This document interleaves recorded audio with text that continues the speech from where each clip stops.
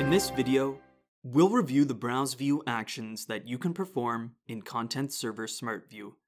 These actions affect what appears in the Browse View, the items shown in list format when you are within a folder or workspace. To start, you can refine the results listed in the Browse View by clicking the filter icon and selecting any of the filters available in the filter panel.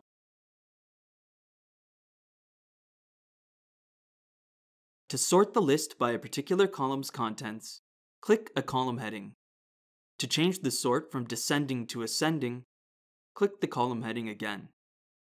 Click the favorite icon to add an item to your favorites tile.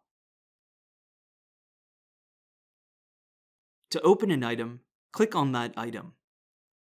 Depending on the item type, it may open in a new window.